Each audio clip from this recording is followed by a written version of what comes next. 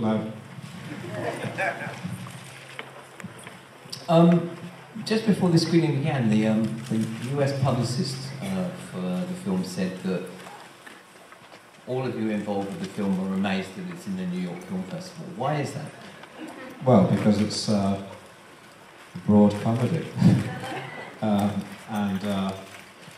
Although it has, it's got its moments of edginess, I mean, that's what it is really, it's a broad comedy.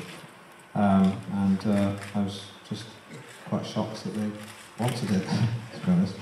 Well, we love broad comedies. Why would we want to have that be a part of the celebration of cinema at the New York Film Festival? I suppose in one regard, Partridge in Britain is very well known, very popular.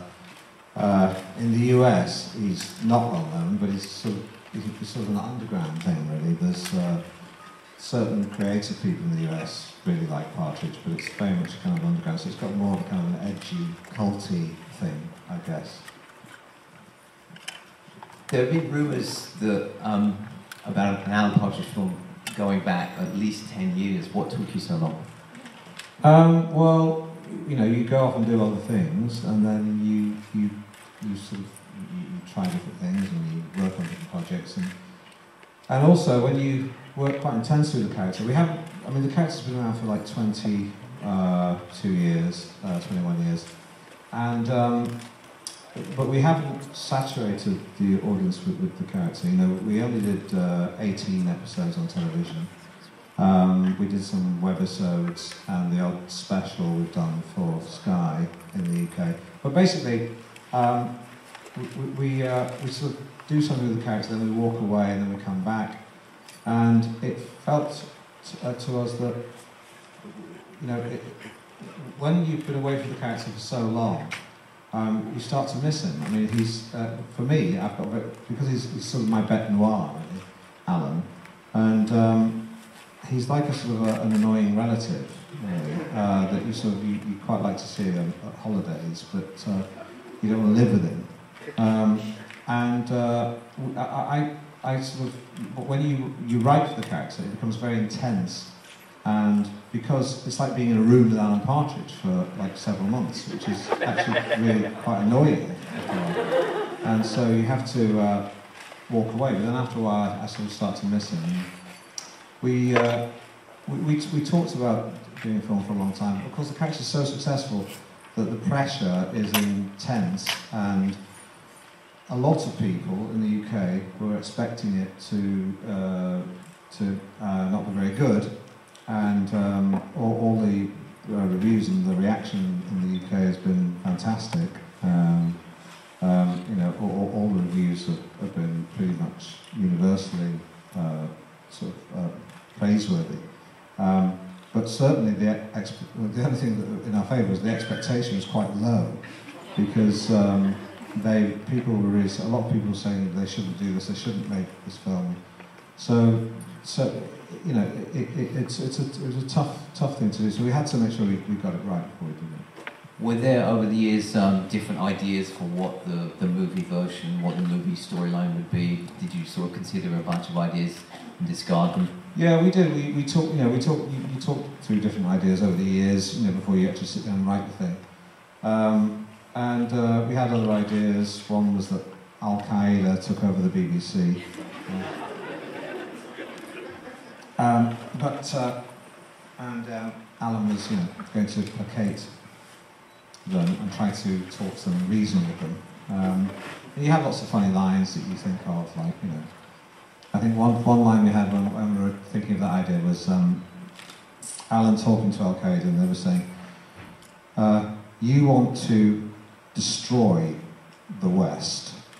As far as I'm aware, he said, the West doesn't want to be destroyed. Surely there's a midway between those two things. But the thing is, when you deal with something like that, it only takes some sort of outrage to happen, and suddenly it's profoundly unfunny. So we decided to sort of avoid that, and also we didn't. The problem with making a film is, of a TV character, is that by his nature he's myopic. So of course what you have to do is try and make it in some way cinematic, but at the same time not lose that small world quality. So you're trying to square a circle. If you make it too outlandish, then of course it becomes, you lose the essence of the character. And if you make it too small and parochial, then it won't justify itself as a film. So that was always the problem. One of our reference points was Dog Day Afternoon, because that film has this sort of this big siege in it, and it's an extraordinary event, but it's actually quite localized, and in the scheme of things, not a huge story.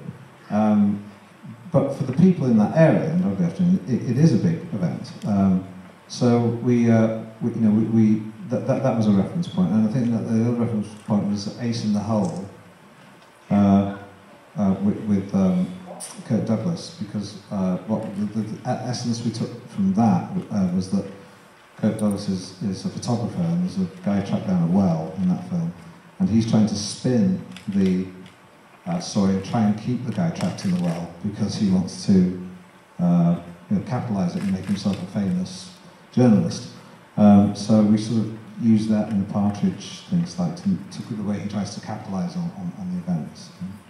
As you said, you've lived with the character of Alan Partridge for like 22 years, and perhaps at times he seemed like an albatross around your neck, but it would make sense to not immediately do an Alan Partridge film, but try to get your film career going, and then return to Alan Partridge when you feel everything's up and running. But it seems to me that although by definition these kinds of comic characters don't really change or evolve, there has been an evolution in Alan Parker, and certainly within Alan Partridge.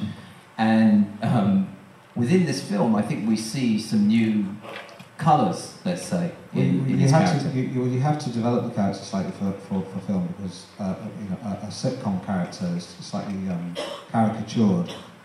Because we were doing it on the big screen, we had to make him more nuanced and slightly smaller. Although he is, of course, a comic character and larger than life, he's actually slightly more subtle than he was on television, and that's deliberate. And it's slightly more nuanced, and there's a little more empathy, whereas on the early television stuff, he's just a fool that you laugh at. But when we translated him to the big screen, we had to make sure that he had this sort of he was a more rounded character. I mean, there were a couple of moments, and they're both kind of close-ups that are held for quite a while on Alan Partridge, where you get a sense of an inner life. You get a sense of somebody having a realization. I think the second one is when he decides he's not going to sell out, that he does have some core set of values. And I thought that was a very interesting thing to kind of superimpose on Alan Partridge or introduce to the character, but it didn't sort of throw the character off. You integrated it very well. You have to have a redemptive moment, but you don't want to. But that's why at the end we show that he's still an arsehole. You have to sort of come back and remind people that he's still a dysfunctional narcissist. But he's got some redemptive qualities, and he makes the right decision at the right time. But really, you can't have him changing drastically. I mean, the thing is, what we did was, whenever there's a problem like that, at the end of a film, the character's supposed to have learned something and become enlightened.